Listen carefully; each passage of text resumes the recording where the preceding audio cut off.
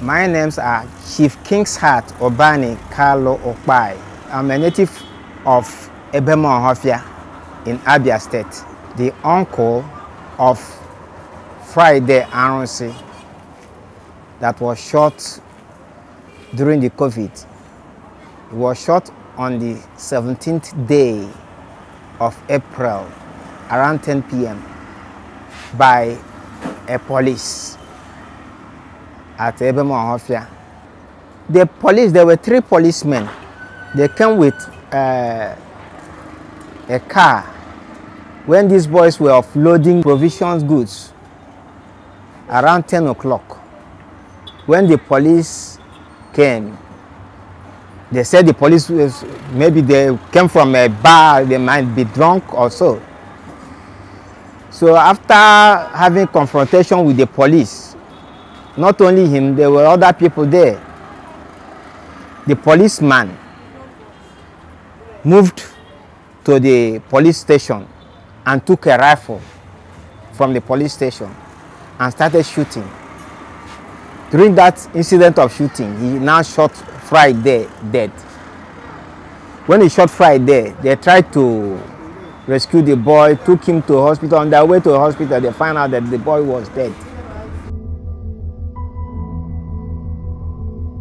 You know, as a young boy who has been struggling for his life to survive, people hearing other young people, both market women and other people, hearing that this boy has been shot by a police, there was rampage. The people now took to the street because the annoyance, the provocation of the police shooting an innocent citizen. They weren't fighting. Maybe some exchange of word or whatever it was that could warrant a policeman to go straight to the police station, pick a rifle to come there to shoot. I took up the case, because this case wasn't my case alone. It was the case between the whole Ohafia community.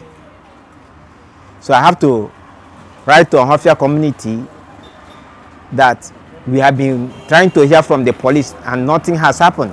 The Ohafia community also wrote to the DIG, because at then the DIG visited us at home.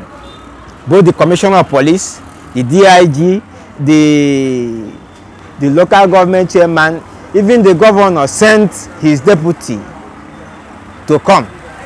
They all paid a condolence visit. In all, nothing has happened even up to now. And this boy that was shot is just the boy that is coming up, finished school, trying to make up his living. A boy, you can see that I'm getting old. This is the boy that we all hope on, that will assist the family. And he was wasted like that. So we are now appealing for justice. We have been seeking for justice. All we are saying that justice has to be done. Not only that we are seeking for justice, we want the police to be reformed. When the police is reformed, such cases won't come up again. When the police being retrained, they could know how to approach the public. That's what we are seeking for. And I also believe that the whole of Nigerians want the same thing. You said that police is our friend. But in a case like this, you can see people do no longer trust the police. He was a promising young man. So we are missing a lot. I know there is no amount paid that could bring back his life.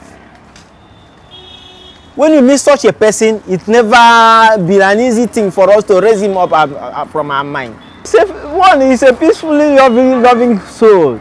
I know he likes friendship. He likes associating with people.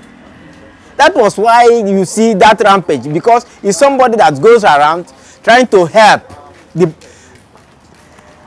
poor ones. The case is in the panel, in the judicial panel, handling the police brutality and other related matters at Umuahia.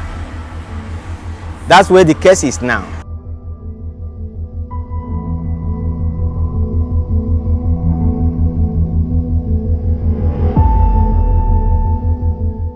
With the help of God, we know something might come out, but you can't predict Nigerian government.